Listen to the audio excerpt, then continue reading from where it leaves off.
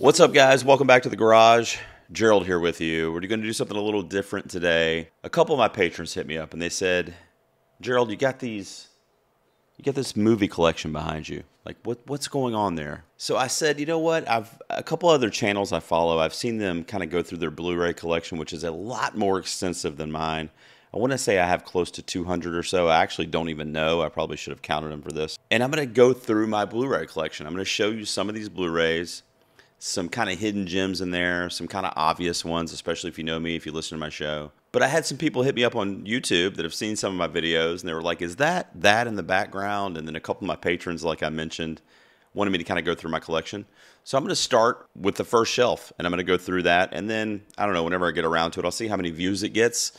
I don't even really know what I have, because when I watch movies, 90% of the time, it's not physical media anymore, which is sad. But if there's a movie that I love, like my favorite movie of the year, I'll make sure I buy it. Now, this collection does not include any of the digital copies I have, which I do have quite a pretty extensive digital library of movies and TV shows as well. I'm not going to be including that stuff. I'm just going to go through my physical media. It's also not going to include any DVDs.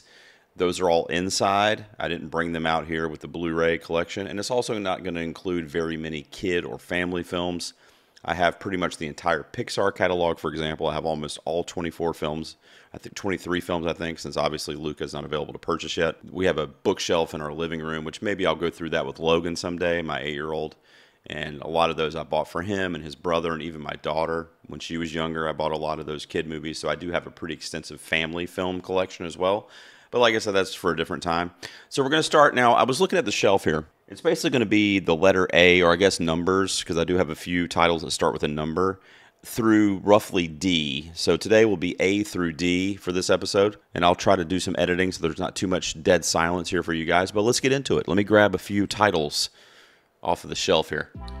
All right, and going through them, I'm going to try to go through them in order as best I can. So first up is a set that my daughter bought me. She bought this for me. This was for Christmas. I think it was for Christmas or for Father's Day a couple of years ago. And it's a Stanley Kubrick triple feature. And I didn't own any of these with the exception of The Shining. I have a solo copy of that. I did not own 2001 A Space Odyssey. You also have A Clockwork Orange in there. That's a fun one for the family, am I right? And then, of course, The Shining. Now, she bought this for me, truth be told, because she knows this is one of my favorite horror movies. But it's like 10 bucks, man. You get these 3 classic Kubrick classics in this little $10 Blu-ray set.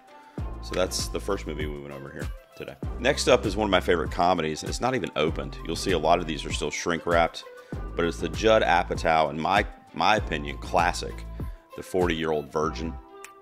Unrated. Again, I haven't broke this open, so I don't really know what the unrated part is, but this movie is fucking hilarious, guys. It's one of my favorite comedies. It's one of my favorite raunchy comedies, sex comedies, which is an episode I just did with Alex from The Contrarians, which will be on the channel here very soon. That's going to be a July episode. Spoiler alert, this is one of my favorites in that genre. Steve Carell, hilarious. Getting introduced to Seth Rogen, hilarious in this movie. Paul Rudd, can't go wrong with Ant-Man. So yeah, 40-Year-Old Virgin. That's another one there. Oh, not even opened. Speaking of not opened, and this is, why is this so thick? Now I thought, okay, because it is a double feature. So this is an Ace Ventura double feature. You have Pet Detective, which is, of course, is the original, one of my all-time favorite comedies. And then you have the sequel, When Nature Calls. It came in this one set. Again, I want to say this was at like Walmart for like $7.95. I got this probably about 5 years ago, guys. And I had Ace Ventura on DVD. I still do, actually. Both of them, actually. And I just wanted to upgrade to Blu-ray, and it was like $8 at Walmart. So here we go. So Ace Ventura. Am I right? Now we're getting into the good stuff, guys. Look at this. This is an Alien 35th anniversary edition. Again, it has not been opened. This was a gift from my wife, I believe. I'm sorry, it's been several years, 35 years. I have to do the math in my head because this was for the 35th anniversary. This came out, but it's got Ripley on the front. It's an embossed cover. Very beautiful cover art there. This is one of my favorite movies. I've told this story on my podcast before for this movie, that this was the first horror movie I saw inadvertently. accidentally. My parents were watching it when I was 8, and I crept into the living room where they were watching, and I kind of peeked through the bedroom door, watched way too much of this movie, got scared out of my fucking mind.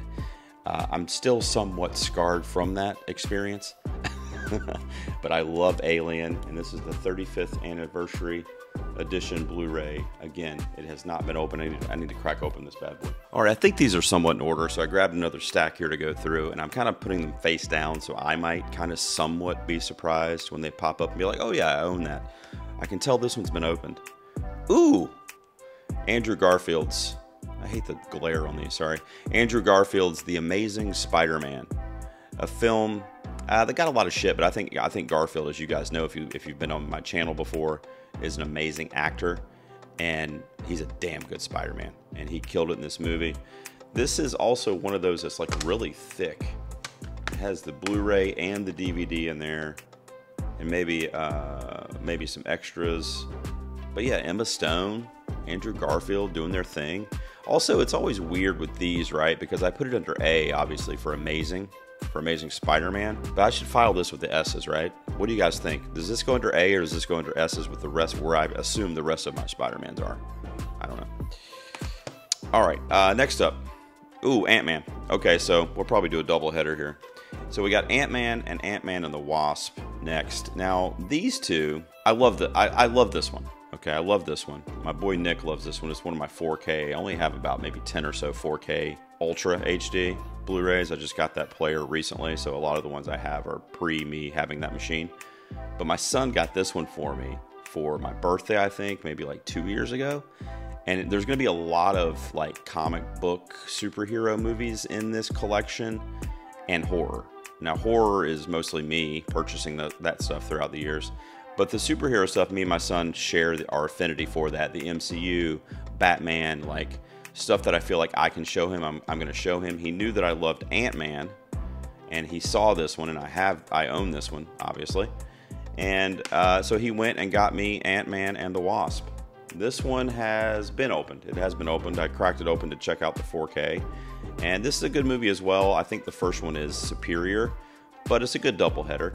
You know, why not? Ant-Man and the Wasp. And it reminds me of my son, because he was in the store and this had just came out around my birthday a couple years ago, and he was like, oh, I want to get that for Dad. He loves Ant-Man. I probably wouldn't own this if my son hadn't gotten it for me, but that's sweet, and I do love it as 4K too, which is great. Oh, all right, so now we're getting more Marvel. It's going to be a lot of Marvel. So The Avengers, a groundbreaking film. The MCU, ever since Iron Man in 2008, had really been building up to the climax in this film with all the Avengers there in the street. Avengers. Classic. You're going to see a lot of MCU, a lot of superhero in my collection, which, you know, I share with my kids, which is great. My daughter was into that at one point in her life as well. And rolling right along, Avengers Age of Ultron. Perhaps gets a bad rap, but you got James Spader in there. And it does have some fun stuff. The Scarlet Witch is pretty prominent in this movie, and we just got to see her recently in WandaVision. So it has its merits, but it's definitely probably the weaker of the Avenger films. But I still have a good time with it, and if you're watching all of the MCU films, you got to watch it. I mean, there's a lot of pivotal stuff that does happen with Vision and some other stuff in this movie, so it is an important piece to the canon. So Avengers, Age of Ultron. And we're probably going to go through all the Avengers here. So next would be Avengers Endgame, because we're going in alphabetical order. See what I did there? So Avengers Endgame, obviously this is not the 4K. I thought I had the 4K of this, but I have the Blu-ray of this. This one's been opened. I think I watched a lot of these with my wife too. I was introducing her to some of the MCU lore and the story of the MCU. Endgame is obviously, again, we were talking about culminations. This was a culmination of 14 years. Like, I forgot the number, an insane number of films, and then you also factor in the TV shows and the different stuff that's been introduced to the canon since 2008, and a lot of stuff to get to this point. And now they're in the next phase, but believe me, this is going to go down as one of the all-time greats, especially in the world of comic book cinema. Avengers Endgame.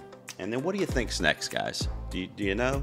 I knew, and this one's 4K, so this must be the one I was thinking of for 4K. This is Avengers Infinity War. Another one I love, and this, I do prefer this one over Endgame. I don't know if that's a hot take or if people are with me there, but I do prefer Avengers Infinity War. It's just, I don't know, it's more action. You know, it's very similar to me to like the Kill Bill 1 and 2 like argument, you know, because people say Kill Bill 1 is all the action and then Kill Bill 2 is all the dialogue and kind of wrapping the story up. I love them both and they go well together, but if I had to pick one, I'm picking Avengers Infinity War for sure. All right, guys, I got another stack here. Now, I am a creature of habits. Some people will know that I like my franchises. I like my go-to all-time flicks, and this is in my top 5 movies of all time. Back to the Future, guys. Now, this is the trilogy. This is what they released for the trilogy in, I believe it was 2010. I think they released this, where it has all 3 movies. It has a beautiful, let's see, I don't know if this is going to show up on camera very well, but it has all the discs in there, and each disc comes with a extras, like special features for each movie. It tells you what's in the special features, interviews, stuff like that. I have watched a lot of this. I'm trying to see if they had a release date on when this came out. Well, if it was the 25th anniversary, then yeah, it was 2010, right? Because it came out in 85. So there you go. So Back to the Future, the trilogy. Now, they are coming out with the 4K of this. Forgive me if that's already happened. I don't think that's happened yet, but this is one that I will get on 4K. It's one of my all-times. Great price on this Blu-ray trilogy set when it came out for the 25th anniversary. It's one of my all-time favorites. Now we're getting into the Batman titles, guys. First up, Batman Begins. There you go. Christian Bale gets introduced as the Caped Crusader in this movie. This movie, I liked it a whole lot. Christopher Nolan kind of starting his path to this character and to this Dark Knight trilogy that we ultimately got.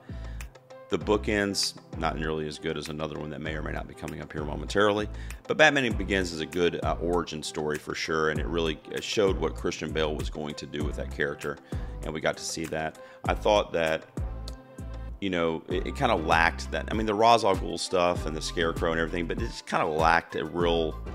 It was more about the origin of Batman as opposed to him battling any particular villain or villains in the movie, which is okay, but I guess going into that, it could let you down if you weren't expecting that. But it's a good movie, Batman Begins. And then we have the superior one from 1989, Michael Keaton as Batman from Tim Burton's Batman, 89. It came in a double set with this one, Batman Returns. Now, of these two, it often gets asked of me, which one do you prefer? And I gotta be honest, they are almost literally tied. I gotta be honest, but if I had to put one on right this second and I had to choose, I would choose, looking at the camera, I would choose Batman 89. For sure, it's one of my all-time favorites. I do love Batman Returns as well, though. Michelle Pfeiffer's the Catwoman. Forget it, guys. And then Dan Brennick of Netflix and Swill, Nick of Nikolai's Kitchen, a lot of other people will be interested to know that this is another one that has not been opened yet. It's Batman vs. Superman, Dawn of Justice, and it is the Ultimate Edition. Now, I do want to crack this bad boy open because I do want to give it another shot, and when I do give it another shot for Zack Snyder and kind of rewatching these films, because I did enjoy the most recent Justice League Snyder Cut, I'm going to do the Ultimate Edition. I don't know the differences because I'm not as intimate with the story behind it, but I've heard that the UE is much, much better than what was released in theaters. I hope so, because I was not really impressed with what I saw in theaters. But Dan and Nick and several others will be interested to know that I own this, and then I can't wait to open it and check it out when I go through the rewatches of those films. All right, new stack here for you. Let's get into a few other titles. What do we have? Ooh, Beetlejuice, and this is the 4K release of, again, Michael Keaton and again Tim Burton, but Beetlejuice is just a great movie, guys. Michael Keaton putting on the performance of a lifetime in this movie, creating an icon in Beetlejuice. And you got a young Winona Ryder in there. You got some great practical effects mixed with stop motion animation. This is just a great, and this is one that my son saw recently. So it's also a really cool, like kind of novice horror introduction. You know, it kind of has like, it's adjacent to horror. It has some like scary stuff, like the afterlife, ghost, you know, that kind of stuff. But it's told from such a fun Tim Burton lens that I think it's okay for younger viewers if they're okay with the language and stuff like that. Tim Burton has a really cool knack for kind of being able to appeal to adults and children, I feel like. But Beetlejuice is one of my favorites, and this is another one of the 4K titles that I own. Next is a 3-movie set that has not been opened yet. that I got very cheap, and it's the first 3 Beverly Hills Cop films. So it's the Beverly Hills Cop trilogy. Now, what's interesting about this is I'm going to be opening it because starting this week coming up, my friend Nick, who I just mentioned, and I are going to be doing this for my Patreon series because he's never seen these films. So he's going to watch 1 per week over the next 3 weeks, and then he'll get together with me on Patreon, and we will I'll get his reaction. He's known for not being a big 80s movie fan, but I know that he does love like cop dramas and cop action movies and that kind of stuff. So it's going to be interesting to see what he thinks of this trilogy. You know, the first one in my mind is a masterpiece classic, and I also really enjoyed the second one. The third one just fell off a cliff. I have fun with it, but it's not nearly as good as the first 2. Like I said, the first one, in my opinion, is borderline masterpiece. So I'll be interested to see what my friend Nick thinks of this, because he typically hates anything that comes out of the 80s from a film perspective. So we'll see, but that's the Beverly Hills Cop trilogy. And if you're interested in that, the information from my Patreon is down below if you want to check it out. More Marvel stuff. How about Black Panther next? So Black Panther is another Blu-ray, and this was a film that really knocked me on my ass, man, because the MCU fatigue was starting to set in for me when this movie came out, and I thought this was such a great movie. Michael B. Jordan giving us a relatable villain finally in the MCU, and I thought he just was so good as Killmonger. And then Chadwick Boseman, rest in peace, putting on an amazing performance here and really nailing that title character. So this is a great movie. I'll be interested to see what they do with the sequel now that Chadwick unfortunately is gone. So that'll be interesting. But Black Panther has always been one of my favorite movies out of the MCU. I feel bad, guys. It's all MCU, at least till we get to the next shelf, maybe. Captain America. This is the first Avenger. Not the best Captain America film, another one that's unopened. You know, with my son and having 2 sons and then my daughter being into this for a while when she was younger too, I am almost always going to buy like the Pixar and the family animated films, and I'm almost always going to buy the superhero like MCU films, because I feel like they really are family adventure films, and that we have that comic book connection too. So that's why I own a lot of these, and they haven't even been busted out yet because I probably haven't introduced them to my son yet. So that's probably why. But that's the first Avenger. Which next will, of course, be the Winter Soldier. Captain America the Winter Soldier, which is the superior of those 2 films, of the Captain America films. This is an amazing movie. Really, really good movie. This is my favorite movie of the quote-unquote Captain America films, The Winter Soldier. And then we have another 4K here. Oh, okay, I thought this was going to be Civil War, which, I don't know, maybe I'm out of order, or maybe I don't have that one. I thought I did, but it's actually Captain Marvel, and this is a 4K. This is one of the very first 4Ks I purchased because it had just come out when I got my 4K player and TV. But I'm a big fan of this movie in the MCU, and I get a lot of shit for that a lot of times because people think it's a little bit lesser MCU. But I had such fun with it. The 90s nostalgia, Brie Larson, I've always loved her. She's such a great actress, and I thought she killed this role, man. And set in the 90s, her falling into the Blockbuster Video, wearing the 9 Inch Nails t-shirt. Come on, guys. They made that for Gerald, okay? It's like they literally called me and said, what would you like us to do with Captain Marvel? And that's what I said. So another 4K they own as well, Captain Marvel. All right, guys, I'm going to wrap up with this stack right here. I have about maybe 8 or 9 here to wrap up on.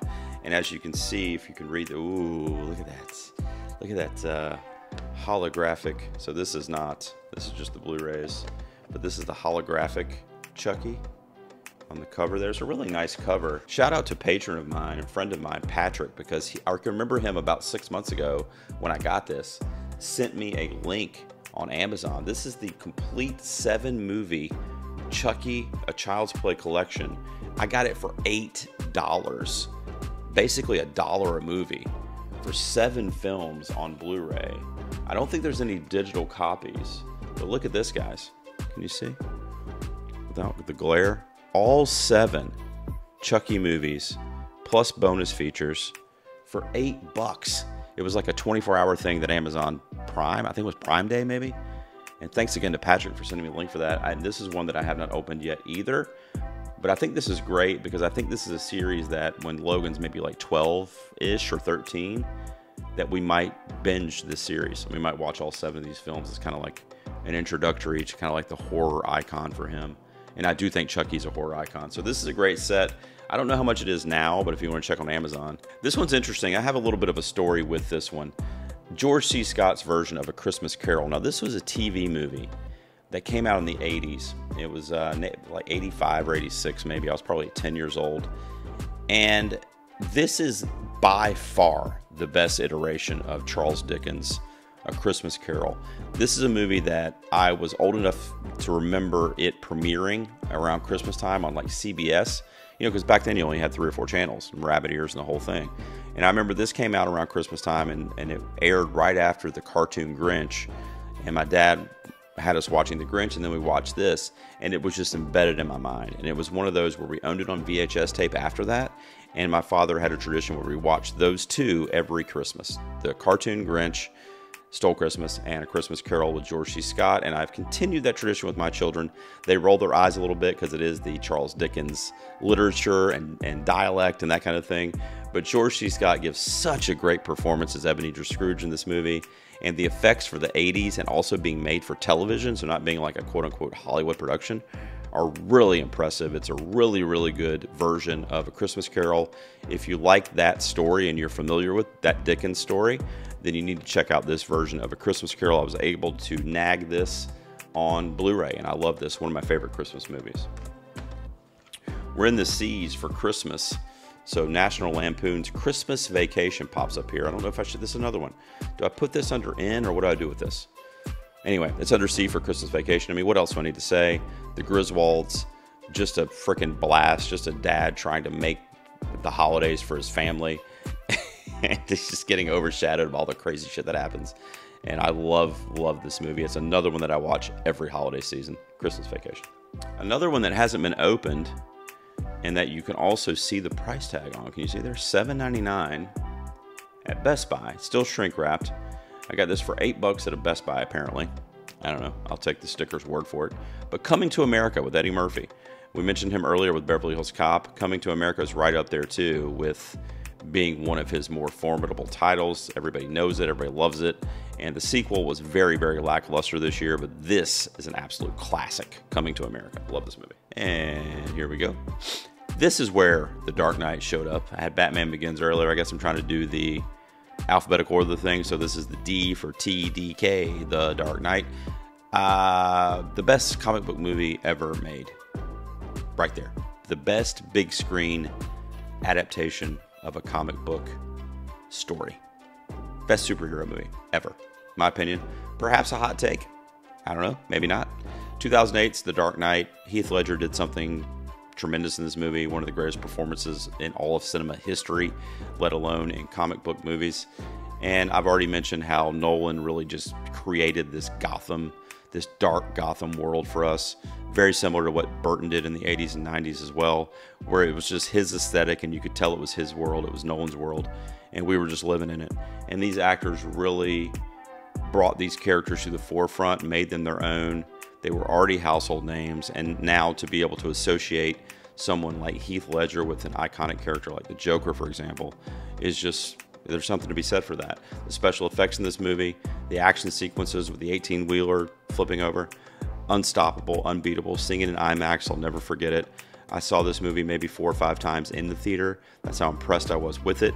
And to this day, I'll rewatch it probably at least once a year.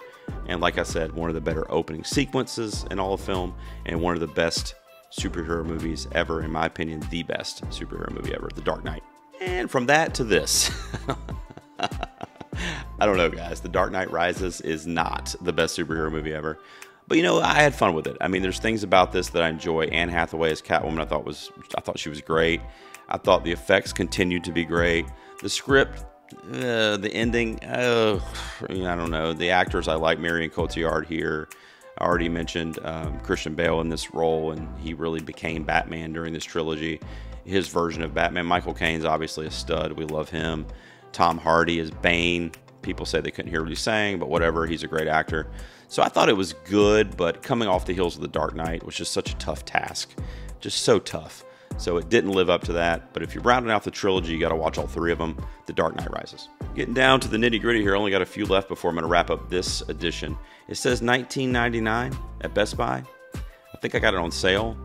But I don't know. Back in the day, $20 for Blu-ray was a pretty good deal. Now it's like being overpriced. But Dazed and Confused, Richard Linklater, a classic. Another one that would rank among my favorite comedies of all time. A time capsule to the 1970s when my dad was around.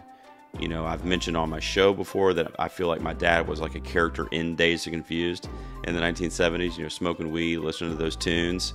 And it's just a feel-good movie, hanging out with your buddies in a different time, a simpler time, and a cool time. I mean, it must have been fucking cool in 1976, especially if you go based on this movie. So I love Dazed and Confused. Another one that's not been opened. I think I've had the benefit of seeing this a few times streaming, and I just haven't had a reason to take the shrink wrap off, but one of my all-time favorite comedies. All right, how about Deadpool?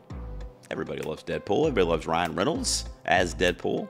You know, this was a cool series because it was like an R-rated Marvel movie. You know, the R-rated series, and because of R-rated things, you know, not because of violence, but because of sex and language and nudity and profanity. And, you know, Deadpool was different in that way. It was revolutionary in that way. And I always thought it was cool because Ryan Reynolds really was just himself with a Deadpool costume on, you know, and he's such a funny guy, such a charismatic guy. This is easily another one that I would rank in my probably top 10 if I had to say. I mean, I'd have to make that list or look at that list, but I would say top 10, top 12-ish quote-unquote comic book adaptations. I love Deadpool, especially this one, the first one. So there you go. And then to wrap us up, guys, don't make fun of me. I love this fucking movie, Dirty Dancing. An absolute fucking classic. This is the 30th anniversary. So this must have come out, let's see, in 2017 I must have got this because the movie's from 87. So this must have come out about 5 years ago for the 30th anniversary. I think I have a different copy on DVD in the house. But this is the Blu-ray DVD digital set for Dirty Dancing. Jennifer Grey, Patrick Swayze, rest in peace. One of the greatest romance movies. You know, it's hard to call this a rom-com, really. I mean, it is funny at times, but it's more just like a romantic drama. It was so cool, guys, just to see these dances. And again, a simpler time. The music was fucking amazing.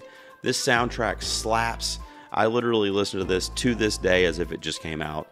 Dirty Dancing, I get a lot of heat for it, but this is easily one of my favorite movies out of the 1980s. That'll wrap us up. Do I have any more D's, though? Let me check. Yeah, I got one more D, so I'll go ahead and do that one just so I remember to start on E next time. And it is Django Unchained. I have a lot of Tarantino in my collection. This is the first one, I think, that's come up tonight. I can't remember what I was talking to you guys about. But Django Unchained, a freaking awesome movie. Jamie Foxx in that lead role, but Christoph Waltz and Leonardo DiCaprio in this movie. Leo, as Calvin Candy, is a fucking madman. He literally gobbled the power up and is running on the Mario star in Mario Kart this entire movie. He is dialed to 11. He never leaves 11. Just a fucking tremendous performance, even as unsavory as it is, a tremendous performance. Same can be said for Christoph Waltz. It's not as over the top as Leo's, but it's also a really good performance. And there's just so many great performances scattered throughout this movie, mixed in with the awesome Tarantino dialogue and action sequences that we're familiar with. So there's some controversy around this film, but I love it. It's probably like in the 4, 5, or 6 range out of Tarantino's catalog for me. It's probably my top 5, if I had to guess. I love this movie, and I revisit it often. It's actually streaming on Netflix right now, too, because I just watched it a few months ago on Netflix. Django Unchained. All right, guys, that'll wrap us up. That was our A through D for my Blu-ray collection. We come back next time, I don't know, in a couple weeks. We'll see how the views are on this thing. And I'll start with E, and I'll go to, I don't know, whatever the hell's on that shelf. I don't know. I'll figure it out. I want to thank you guys for tuning in. I'm going to do this. I do all kinds of weird shit on my channel, but it's often centered around movies. So I do trailer reactions, movie reviews. I do prediction videos for award season. I do stuff like this. Video versions of my podcast are going to be on YouTube as well. Please make sure you hit me in the comments down below. What movie surprised you in my A through D's? Were there any surprises, or any that you love so much? Please let me know in the comments, and please subscribe to this channel as it really helps me out. I'll see you guys next time for something in the garage.